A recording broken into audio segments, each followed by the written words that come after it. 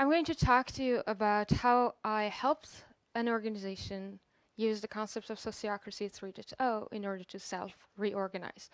And self-reorganizing is probably what you know as squadification, if you have read the literature.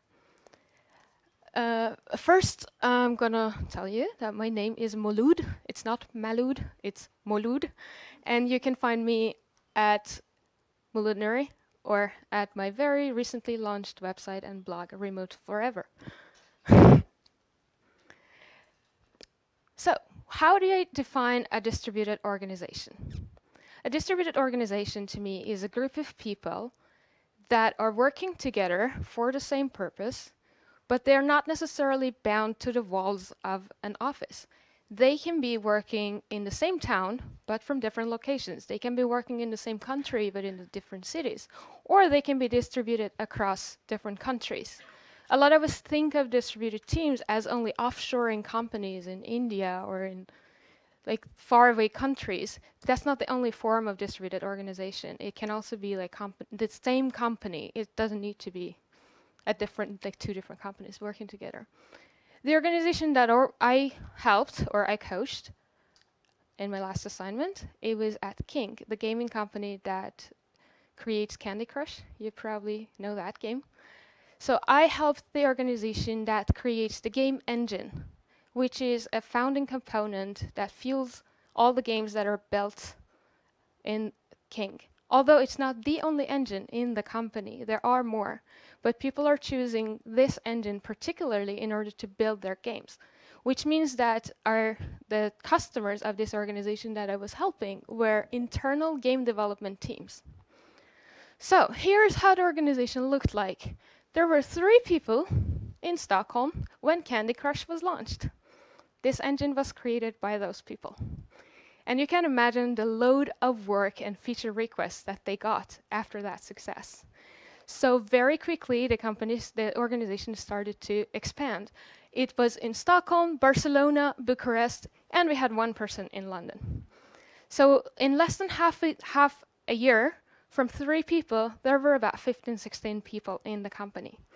And that's when I was brought in as the Agile coach to help and coach this company and to basically guide them to move forward, to manage the product, to evolve the product, to address the changes that come from the different game teams. And yeah, this is also how the backlog looked like when I joined the company. As you can see, there were about 600 unordered, unprioritized issues in the backlog. That was huge. It was a lot of work for the product owners. They had no idea where to start, how to prioritize things. Is it more important to create a new feature for Candy Crush, or should we address the feature that is requested by this new game that is going to launch and is going to be the next success? What do we do? And we had customers also in a lot of different offices.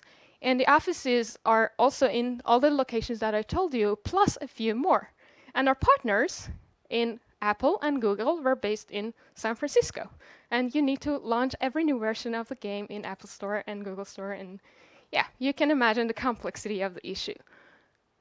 So, what was not working in the organization as described by the team members, the leaders, and everyone, as I was introduced to this assignment, was we have unhappy customers. No kidding. We have too many meetings. Who doesn't know that? And we have multiple visions. Usually that is described as we don't have a vision for the product. But, you know, that means I have a vision, that guy has another vision, this guy has another vision, but they don't necessarily align. But where did we want to be? We wanted to have a culture of feedback and collaboration amongst the developers, the artists, and also getting feedback and collaboration from our customers.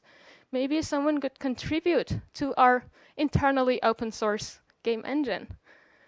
But how did we manage that? We didn't have a proper process or a proper way to do that.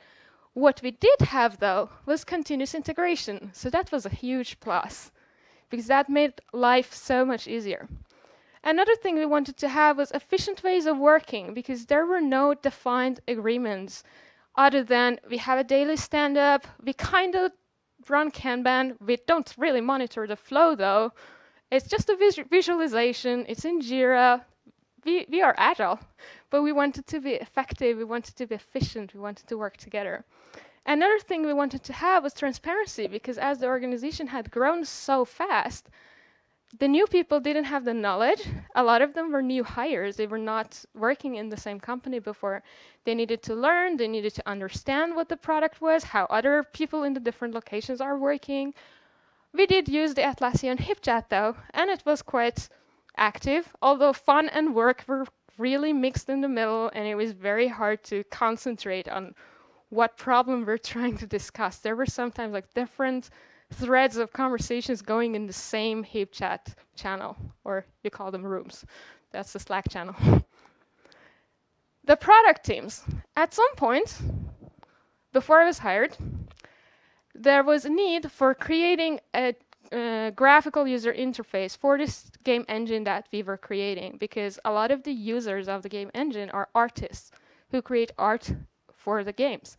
And artists don't necessarily like to modify code in order to change the color of a piece of art that they're creating. They'd rather have a menu and select the color. We didn't have that at the time.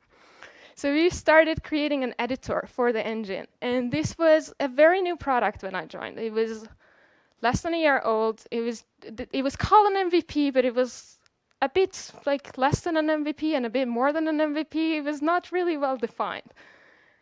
And the rest of the people in Bucharest and Stockholm were working on the old game engine on the tech side of things. And, oh, okay, I forgot to tell you that the girl in London was the tech writer. So she was also supposed to understand everything that was going on and write the documentation that was useful for the customers. So, what was not working on the product side? Technical debt in the tech product, and a lot of bugs in the editor product, because we were developing it way too fast, and it was in a different repository. We didn't have continuous integration for that repository, and we kept getting a lot of new bugs every time that new version of the editor was released. Another thing was delays due to dependencies, because sometimes the editor needed a feature that was considered critical, but the technology to support that on the engine side was not necessarily there. So those guys working on the editor needed to wait for the engine guys to create that features that would enable them to, say, create a color selector for the artist to do what they need to do. And another thing that was very hard was that there were a lot of new customers that were choosing to use our engine.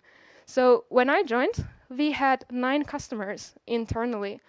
And after about a year and a half, we had 40 customers. This was rapidly growing at the time that I joined. So creating support, like delivering support to the customers in the forms of bug fixing, trainings, helping them create a new feature, and basically being hands-on with them was one issue. And having a look at both the editor and the engine and evolve the product was another issue. And to create that balance between the two was a very, very difficult thing.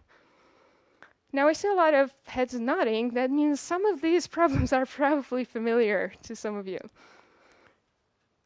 What do we want to have in the product? Of course we want to have predictability. We want to know what is going to be in the next release of this editor.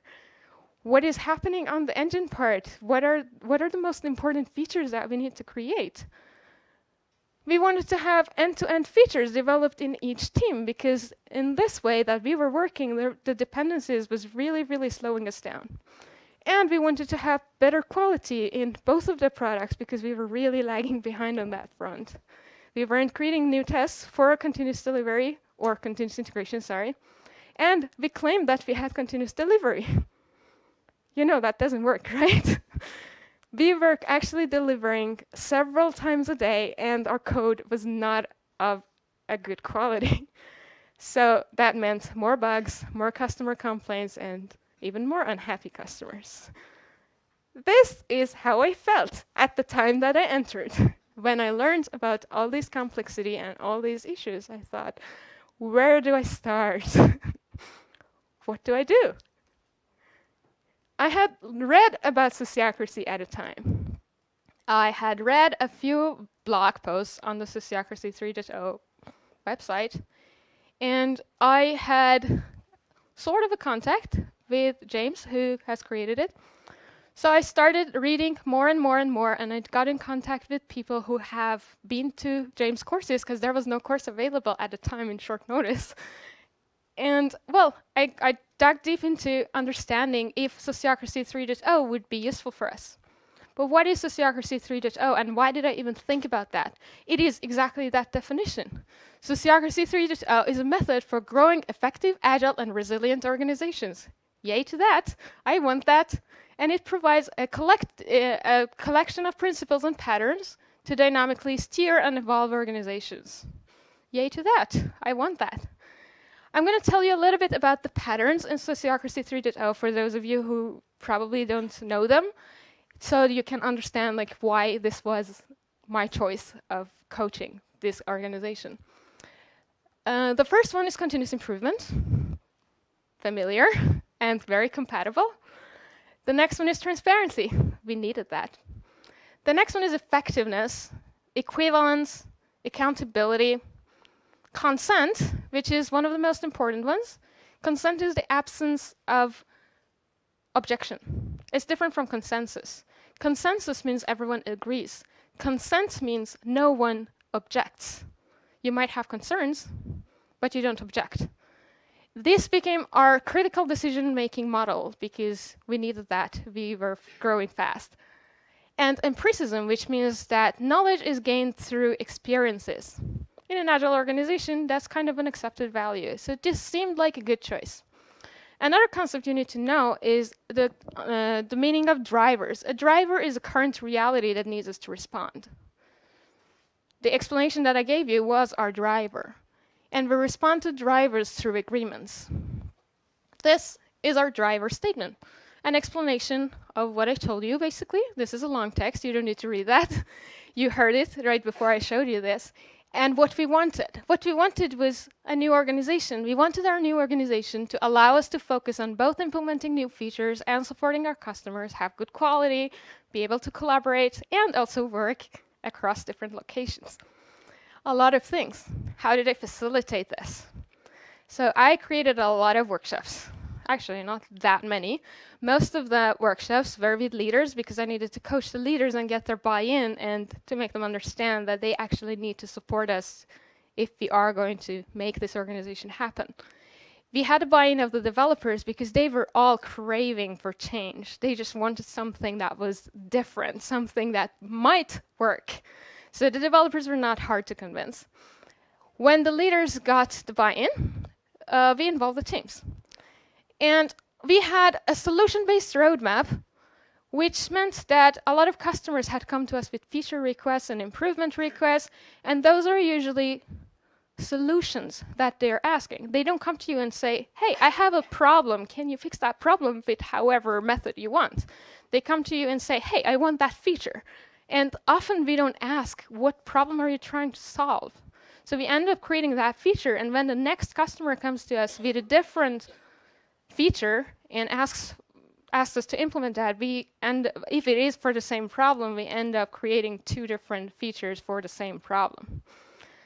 So we focused on the problems that we were trying to solve, and that helped us narrow down the backlog that we had, and we killed a lot of things because they appeared to be duplicates. And it was also very easy to form the teams around the problem. So every team would solve a problem. I need to breathe and I need water. There was a lot of conversations about co-location or cross-location. Many people had never really worked in cross-location teams. They had no idea how that is. They wanted to use a physical board. They wanted to have face-to-face conversations, but we couldn't really have that. We needed to work cross-location. Although, since we were using Sociocracy 3.0, we said if it is, it's okay, I can take it later. We said that if it is good enough for now and safe enough to try, we're going to do this. We started with co-located teams. A team in Stockholm, a team in Barcelona, a team in Bucharest, and very, very soon we realized that was not working for us because we had talent in different cities. Though we had a retrospective and we changed that because no decision is permanent, and we kept evolving that organization over and over again. And at some point, after about a year, it became very, very organic. At the end of every quarter, we would gather and we would review the organization and we would change if needed. So we formed the teams. We had a little bit of negotiations between the teams if someone needed to move around or someone needed to be shared between two teams. And every team spent a few minutes to deciding their internal ways of working. That meant a Scrum, Kanban, or anything else, like however they wanted to communicate. And they came with a proposal for their external ways of working. And that meant going through a circle, going through the consent decision making, and choosing what works for us now. And we just tried that every once in a while. Every quarter, we revisited that. So this is how things were, and this was the new organization. We created a lot of experiments that allowed us to become a learning organization. We even started an internal academy because we kept growing, we kept hiring new people. And our internal academy meant that one developer would explain a piece of the product to everyone else in the team who was interested, and it would be recorded and forever available. And if that was changed, then a new recording would be made or an amendment would be added, but it was always stored in the same place, and it became a knowledge base for every new employee. Another thing that we did was that we had end-to-end features at that time. We started creating the quarterly business objectives all together. It was not coming from the top management anymore. We had the opportunity to feedback on that. We managed support. We iterated over it a lot. We had a team assigned to support for a week and another team for another time. Then we had a person assigned to support. Then we created a whole team. So it was a lot of iterations until people were sort of happy with what was there.